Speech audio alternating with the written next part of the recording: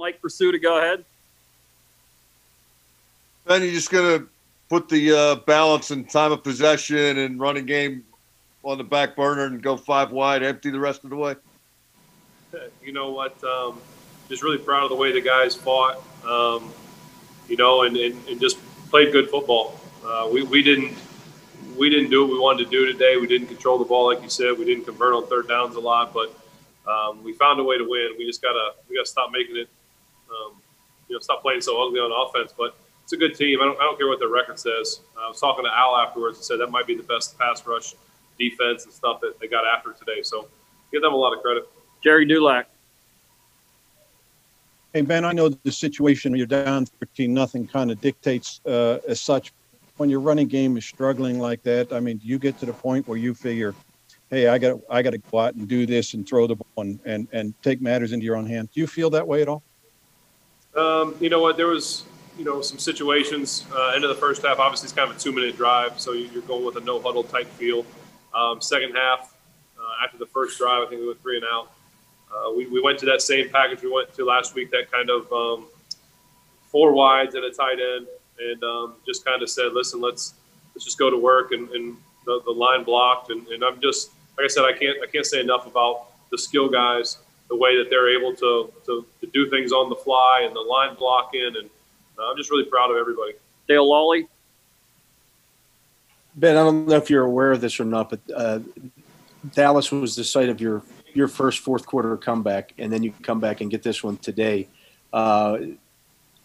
What is it about you and being able to come up big in those kind of situations? I think you have almost 50 now. I just don't want to let my guys down.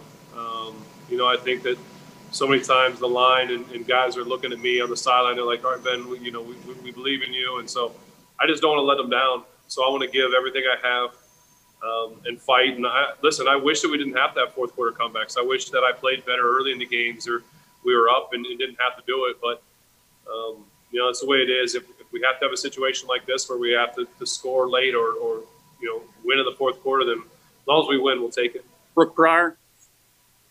Then you had the knee injury there toward the end of the first half. What happened there, and what were you worried about not being able to come back in? And do you have to make any second half adjustments to deal with that? Yeah, the guy someone hit me right on the side of the knee. Felt like it kind of bent my knee a little bit. It's part of the game of football. Guys get hit all the time, and just had some discomfort. And so we thought at the end of the half we'll head in and get it looked at. And Doc just wanted me to keep him updated the second half, and so I was, just keeping it loose and keeping it warm. Joe Rudder. Yeah, Ben, is there anything you can pinpoint for these slow starts the last few weeks? I just need to play better. I'm not converting the throws that I need to, and I'll take the blame for that. I need to play better in order for this team to start faster and try and get a lead. Mark Caboli. Hey, Ben, can this be used sort of as a teaching tool to maybe some of the younger guys that you're 8-0 and there's probably not going to be any easy games because you got the bullseye on your back? Can you guys use that in some way? I hope so. I mean, it's something we'll talk about that, it's the NFL. There's no easy games. We're the Pittsburgh Steelers. We know everyone's coming for us.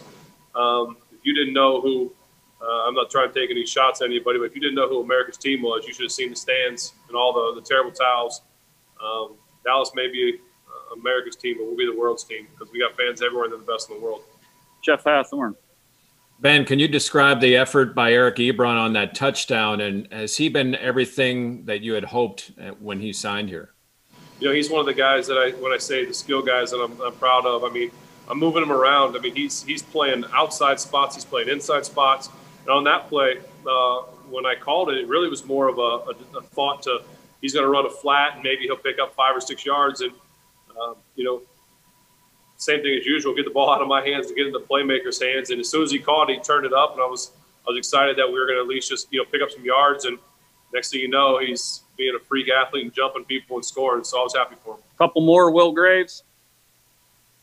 Ben, each of the last 3 weeks now, the cameras kind of cut to you at the end of the games, and you have this sort of look of weariness and exhaustion. I'm just sort of curious, how emotionally draining has these first 8 weeks been, and how do you try to stay sharp, especially knowing the circumstances are just going to keep getting higher and higher? Yeah, I joke. I feel like I'm too old for this stuff. My body gets worn down, and the emotional roller coaster that are these games the last couple of weeks. But we keep winning and having fun with these guys. That's all that matters. I just want to play and win for them. Dejan Kovacevic. Ben, do you have any reason to be concerned about the knee moving forward? No, I'll be fine. Thank you for asking. Final one, Jerry Dulac. Hey, Ben, I know it's probably not as easy to come out and say I'm going to throw the ball to Juju, but on that one drive where he scored the touchdown, I think he had 4 passes to him. In fact, I think all your completions on that drive were to him. Any concerted effort to get him the ball there, or is that just kind of the way it worked out? He's a playmaker. He's a guy I trust. He's a guy I know is going to make plays when you put it in his area, and he showed that again today. That he's a guy that just battles. I mean, he's a competitor. He's a warrior, and I'm just so happy to have him on my team, and I just love him as a teammate. And he's fun to play with. He's fun to watch play. All right, thanks, Ben.